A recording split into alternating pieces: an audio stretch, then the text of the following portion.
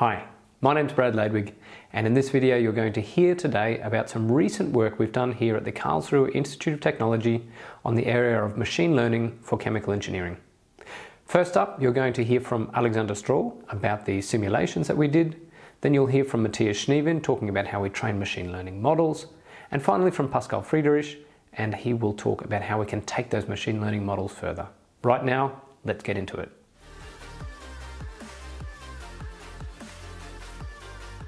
My name is Alexander Stroh. I'm a senior scientist at the Institute of Fluid Mechanics.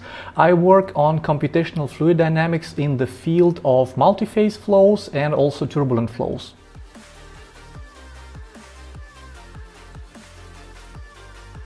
In this project, we take a look at a two-dimensional simulation of a channel flow. And in this channel flow, we introduce structuring, or let's say obstacles, into the flow.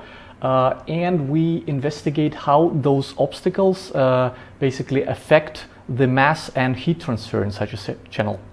Right, so for this investigation we're basically using a direct numerical simulation. A direct numerical simulation is a high fidelity simulation which resolves all the scales of the flow in spatial and temporal sense. So basically we resolve the smallest and the biggest scales in the flow. That's why direct numerical simulation can be a pretty expensive simulation due to the fact that we need high resolution to resolve those scales. For introduction of the structuring in the channel flow, we use immerse boundary method. Immerse boundary method basically tries to reduce the velocity in single points of the simulation to zero, and by doing that we basically simulate a certain structure which we want to introduce there.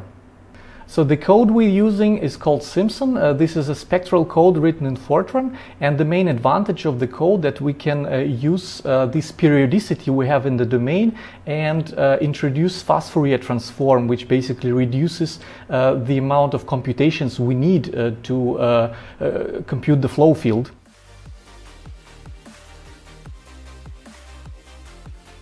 You need around 20 minutes of computational time on a normal desktop to carry out a simulation like that. And for our study, since we need more than 10,000 simulations, we would probably need around 2 years on a single machine to carry out all of them. That's why we basically had to move to a high-performance computing center here at KIT and carry out those simulations there. What we can see here is the mesh of our simulation. We have 384 points in the streamwise direction and 129 points in the wall normal direction.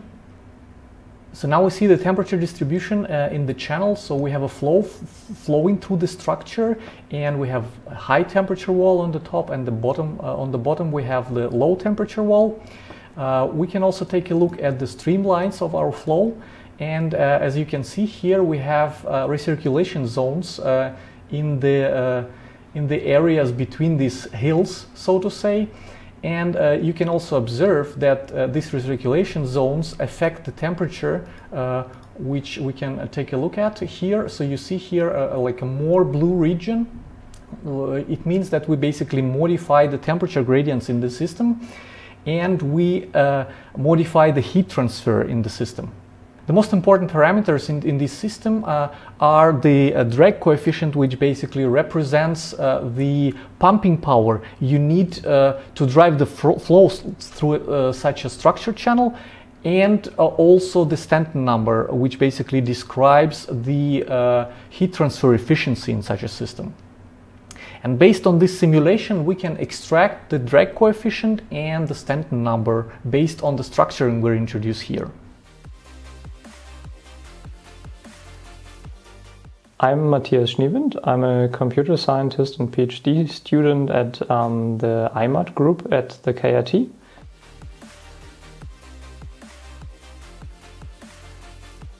In this study, we wanted to predict flow properties of a 2D channel with a machine learning model to discover basically new channels. And for this, it was really important to add as little human bias to the primary generation of structures of those flow channels, to have a machine learning model that can generalize in a big space of different wall geometries, basically. And we did this with random walks, so to say, have a random path, which you then can smoothen out by spline interpolation. And that gave us wide varieties of channel structures, from very rough ones with only a few points and very small kinks, up to very noisy and fine-grained structures, so that the machine learning model has a wide variety to learn from, and then hopefully can generate new channel structures, or at least predict for a large variety of new channel structures what their flow properties might be.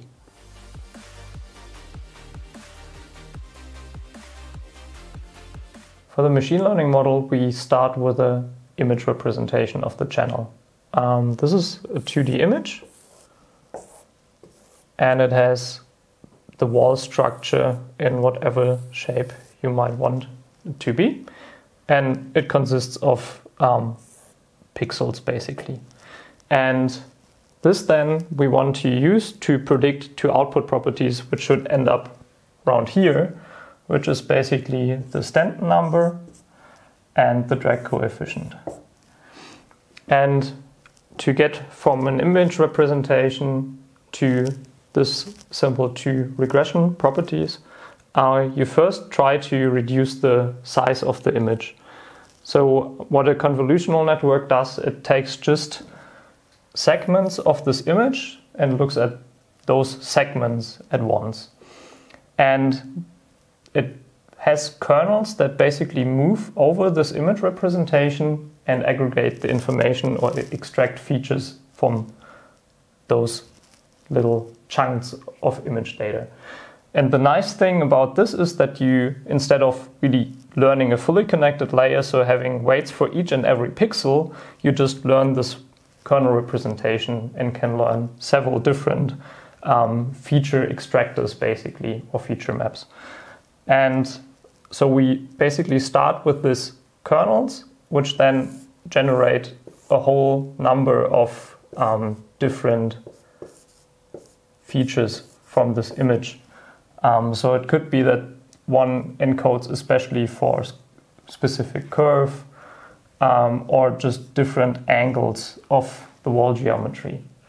And we can then again work on each of those newly generated images we get when we shift those kernels over this whole picture, and we can do this layer by layer. So we have another layer that again generates little pieces, little feature maps, and in the end we just concatenate all those output pixels to one representation, which is basically one vector of as a latent representation. And from here on we know what to do, which is basically training a multi-layer perceptron, which can basically then do the regression tasks. So we can use, for example, one intermediate step to then get to the Stanton number, and one intermediate step to get to the drag coefficient. In this plot you see the distribution in our data amongst the drag coefficient and the Stanton number. So the drag coefficient is on the x-axis and the Stanton number on the y-axis.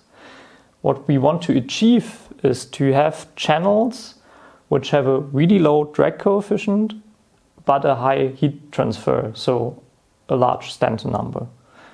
And as you can see, and the training data really distributes across this plot more or less. And when we hover over those black dots, our training data, you can see that there's a really large variety from very more smooth channels to more noisy channels, from symmetric to unsymmetric channels, and from really strange, let's say, wall geometries to more flat ones, for example, or smoothed out ones. So our model in the end has a really large variety of different wall structures to learn from, and then also to extrapolate. So what we did in the next step was to generate a new set of structures, which was 5 times as much as the training data. And we could then predict the new values for drag coefficient and Stanton number for those newly generated, randomly generated structures. And what you can see here are some selected structures from this data set and their predictions. And those are marked by those blue triangles. And if we go to those, we can see that we get structures that basically have like a bump in the middle. This one has this, but this one also, those ones also have this. And this is actually quite intuitive. So by having this curvature in the channel, we increase the surface of the wall, so we can transmit more heat. But on the other hand, as this is a really smooth curvature in the end, we get a low drag coefficient. And this is how we could optimize the general geometry by using a machine learning model for high throughput discovery.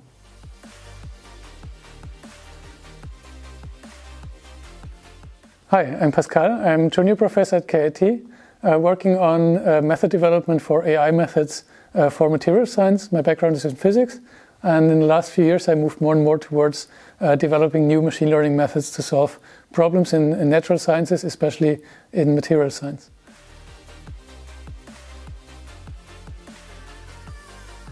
We can extend the methods that we just discussed, going, for example, towards 3D simulations of a flow in 3-dimensional structures. They can be much more complicated than just a single channel. There can be multiple channels that are connected to each other. Most machine learning models are trained in a quite sequential way. So we first start with generating a lot of input data that we can use to train the machine learning models on. Then we train the machine learning models, look at their accuracy in predicting the outcome of a holdback test set. And then we use the trained model in order to do predictions, design new structures, and so on. But there's a much better way and a more efficient way to use machine learning models, and that is much more iterative. So we not only generate data once in the beginning, but we use the first bit of data that we get from initial simulations, from some experiments, train initial machine learning models, and then use these machine learning models in order to predict what would be the next most informative experiment or simulation to do. So we kind of implement the feedback loop between experiments or simulations that generate new data that's reliable, feed that into machine learning models, train the models, and then ask the models what's the next data point that you would need in order to improve yourself. And then we start an iterative loop. The machine learning model predicts new data points that would be very informative to improve its performance. And we run new experiments, we run new simulations to gather that data, and then feed it back to the machine learning model, retrain the model in order to get a higher performance. And by running these iterations, by sequentially improving the model, we can explore the possible design space in a much more efficient way and find much nicer designs, much better improving 3D structures or 2D structures for chemical engineering than in a very sequential classical way. So machine learning models applied to challenges in natural sciences, we have 3 things to consider. First, we have a problem or a challenge of heterogeneity of data. So we don't have massive amounts of data as we usually have in, for example, computer vision problems. The second thing is the interpretability of models. So we not only want to have good predictions, but we also want to have predictions that we can understand. So we want to look inside of the model and think and understand what the model thinks. And the third thing is the uncertainty quantification. So it really depends how reliable the model is in the end when we want to apply to real experiments. So we need ways to quantify the uncertainty. And there's ways, for example, transfer learning, to tackle the first challenge, the heterogeneity of data. So for example, if we have multiple methods like the direct numerical simulations that we have here, and also experiments, we can basically transfer what we learned before on large amounts of data to these fewer amounts of data points that we can acquire using more complicated techniques. And we can therefore get reliable and accurate machine learning models also trained on very few data points. When it comes to interpretability, there's many methods being developed currently that basically open the black box of neural networks and look into what is actually going on to better understand what the neural network is thinking or what the neural network is looking at. For example, in particular when it comes to 2D or 3D structure, all these models are developed for computer vision problems. And when we want to classify, for example, images, we want not only to get an answer, but we want to know what is it in the image or in the input structure that the neural network was looking at when it did a certain prediction. And that will us as human researchers help a lot in getting a better understanding of large amounts of data, and in the end making or hypothesizing about new rules, how to predict and design new structures. And the third thing, the uncertainty quantification, is also a field of very active research. We can borrow a lot of techniques being developed for Bayesian statistics that make not only a prediction for our machine learning models, but also give us an uncertainty associated with that prediction. So we really know when the machine learning model is now doing predictions on an input sample where it's very sure about, because it's probably very similar to something it's seen before, or whether the uncertainty is high because it's now generalizing or extrapolating away from the input data that we train it on, and then the uncertainty gets higher. So we again might want to use that data point to reevaluate the real performance using an experiment or simulation in order to improve the accuracy.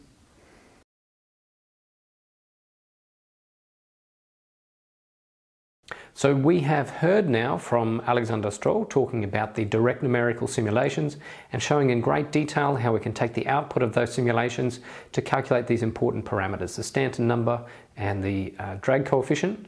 You have heard Matthias Schniewind talk about the detailed way in which the machine learning models were trained and how that was able to give us many new predictions of flow channel structures that would ideally have good heat transfer and flow properties. And finally, you've heard in a wide-ranging way from Pascal Friederich as he talks about the incredible potential for machine learning to be used in chemical engineering to give us creative designs for new structures for reactors and flow devices. I would like to say thank you to the financial support that enabled us to do this project, in particular here at the Karlsruhe Institute of Technology, and to the state of Baden-Württemberg for their financial support for the high-performance computing facilities here. I hope that you've enjoyed this video. Of course, all of this work has been described in our preprint, which is available from arXiv. I'd encourage you to have a look at that, but we are aiming to do much more work in this area, so please keep an eye out for our further work.